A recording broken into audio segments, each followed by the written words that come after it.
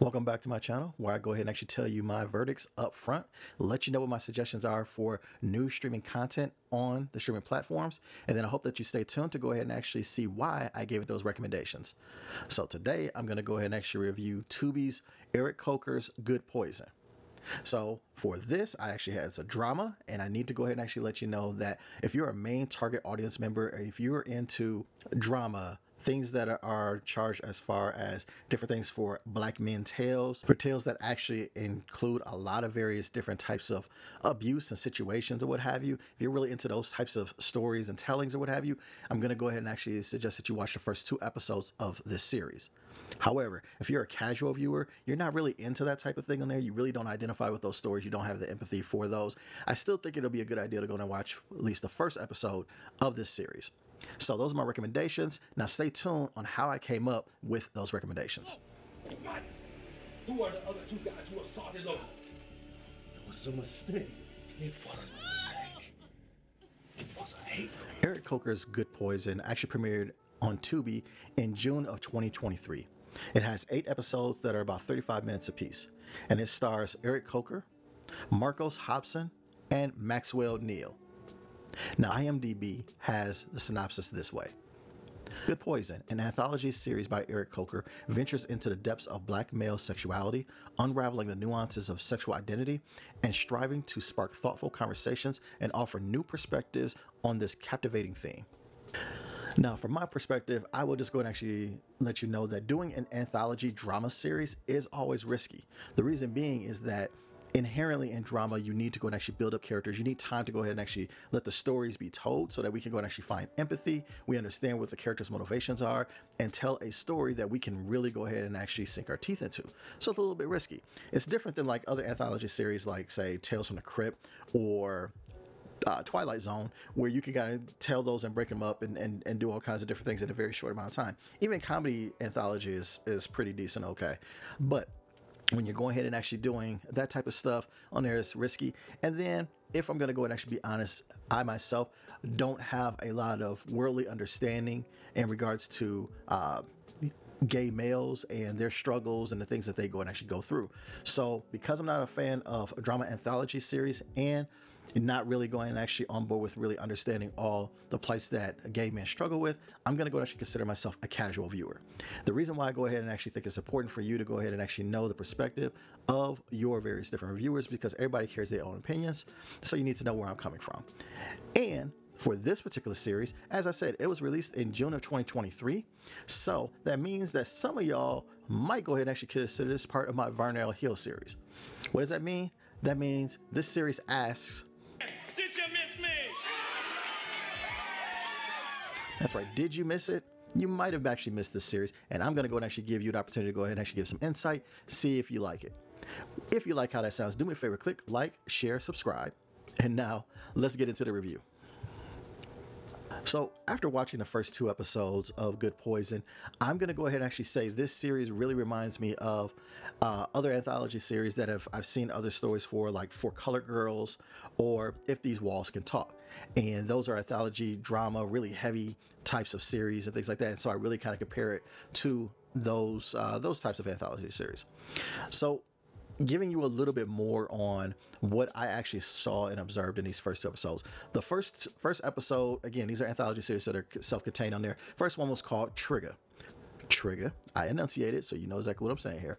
So for that particular episode, I thought it was a very awkward setup, and overall the story in Trigger was very awkward. There's some very awkward scenes on there. How we go and actually transition to some things or whatever wasn't always the smoothest, or we weren't really explaining a lot of things on there. So that was the first thing that kind of stuck out to me. There was a scene that happens after an initial conference that happens that was very real. I really could relate to that. I understood it, and it was actually very well delivered and performed. Stop! Open the fucking door! I'm not playing with you, Bristol! The other thing that I will go and actually say about this, compared to like a lot of Tubi series, this series actually makes a very good work as far as like camera and audio work. Not always the best, but it was actually a step up from some other ones that I've seen, especially like the establishing shots, like things that are setting up to like going to various different destinations, going to various different locations, what have you. The establishing shots, I think, were actually very well done. Really like that in this first episode.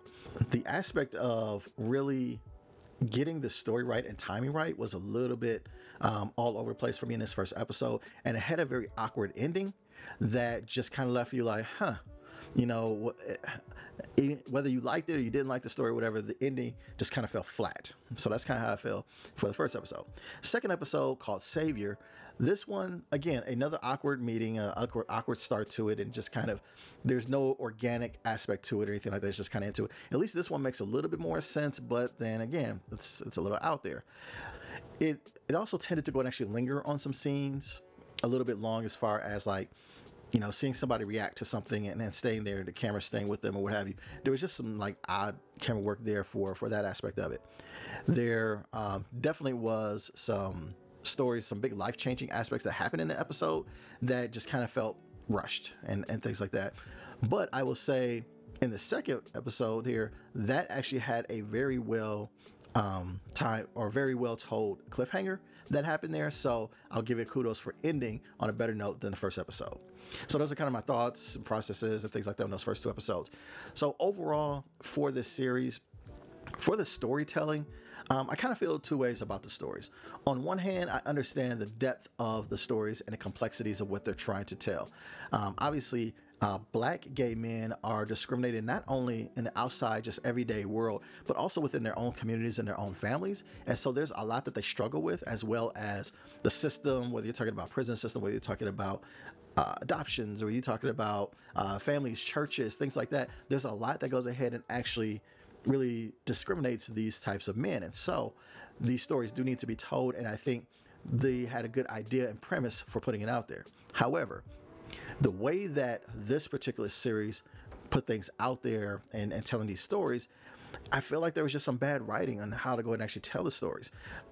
Most of the times you felt it was rushed. And I think that's probably the biggest faux pas in this whole entire thing. There's plot holes and there's rush aspects of things, maybe because of budgetary constraints, maybe because of timing, whatever. But I feel like each of these stories probably should be somewhere between 15 to 20 minutes longer in each episode, and give time to breathe, to get a more organic aspect to the time, the events that are going to go and actually happen, build in some bridges there so that I can go and actually make sense of the story and why we're doing what we're doing. And I think this suffers from just a very condensed script and timing or what have you, and it really makes the story suffer overall. And there's honestly, there's sometimes when the dialogue in and of itself is kind of eye-rolling, what have you, and it kind of falls flat sometimes. So for the storytelling for this particular series, I'm going to give it a C-. In regards to the acting is up and down. It's a roller coaster. It's all over the place. There's sometimes it was because the acting was bad, because the dialogue was bad. It's like you couldn't even get the best actor out there to go ahead and actually say these lines convincingly or whatever. But there's other times where the dialogue was actually decent and was actually pretty good or what have you, but it was delivered so flat, or it just doesn't have enough emotion behind it, that you just really felt like, ugh. Now there are a couple of scenes in both episodes that you could go ahead and actually be like, see, that I would love for the whole entire episode to be that way, but then they kind of dropped the ball for the rest of them. So there's probably a little bit dealing there with the direction and not really bringing out the emotions and things like that, delivery to some of the actors. Some of the actors are just not giving it or whatever, but overall the acting is just, it's a little bit subpar for me. So I'm going to go ahead and actually say the acting is going to be roughly like a C- for me. The intangibles, things that you can't quite quantify in this particular series or what have you, obviously things like being able to handle PDA from gay men. A lot of straight men can't do that. A lot of people in general can't really handle that, but I would say a lot of folks in and of themselves just can't handle PDA, and there are going to be some sexual scenes in this particular series. Being able to deal with heavy topics, and I'll go ahead and actually just list them here because the algorithm allegedly will go ahead and actually flag my video for saying these particular words, but if I go and actually list them here for you, you'll know exactly what these are. But these are topics that are very difficult for people to deal with as a whole, and thusly it's not for everybody, but it's an intangible that you need to understand dealing with that. There's also strong derogatory terminology, whether you're talking about black man, black people in general, gay men, derogatory terms that are used here that you have to go and actually be mentally prepared to listen to and hear in order to be able to watch this series. So I go ahead and actually warn that of you.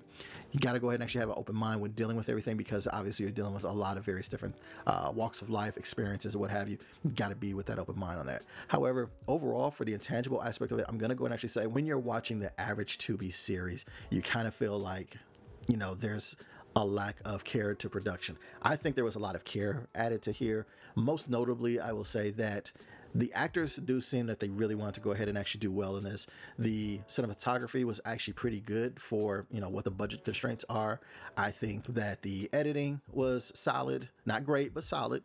And I think that they were trying to go ahead and actually make a higher level production than a typical Tubi series. So those are some intangible things that I want to go and actually throw out there. And I would say for the intangibles, what that does is kind of elevates a little bit. And I go ahead and actually get like the intangibles roughly like a C+ as far as what they do to kind of elevate the series a little bit. But with that being said, getting back to my verdicts on there, for main target audiences, people that are really into stories about gay men, or specifically gay black men, or just if you're empathetic to those types of victim stories and things of that nature, I'm going to go and actually say watch the first 2 episodes, because they have some good individual scenes. Both episodes have good individual scenes. They may not have been great as a whole, but there's good stories here to go ahead and actually say. I'll go ahead and actually really go ahead and actually see if the stories speak to you enough that some of the underwhelming performances on themselves will go ahead and actually, the stories may go and actually overshadow some of the underwhelming performances on here, because I think there's some good stories here to tell, and I think 2 episodes is a fair determination for you to make that. For casual viewers, the reason why I say go and actually give it 1 is because even though the production was okay, maybe the execution was a little subpar, things like that, I think it's important to go ahead and actually at least watch at least one of these episodes to go ahead and actually understand some of the stories, the plights that go on there, especially if you're not in this walk of life, if you're not black or you're not a gay man or anything like that.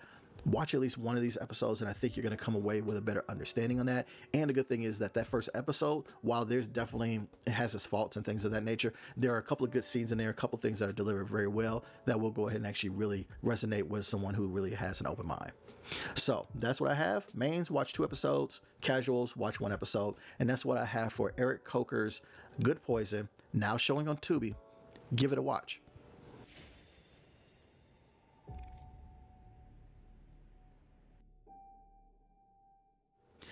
If you stay for this entire review, I appreciate you. I really do. Do me a favor, click like, share, subscribe, all that kind of good stuff. Still trying to be regular for you to go and actually give you these same reviews on there, especially these ones where these are shows that are very rarely seen. They don't get a whole lot of opportunity, so I'm hoping to bring that audience in. But until the next time, I'll holler at you. Take care of yourself.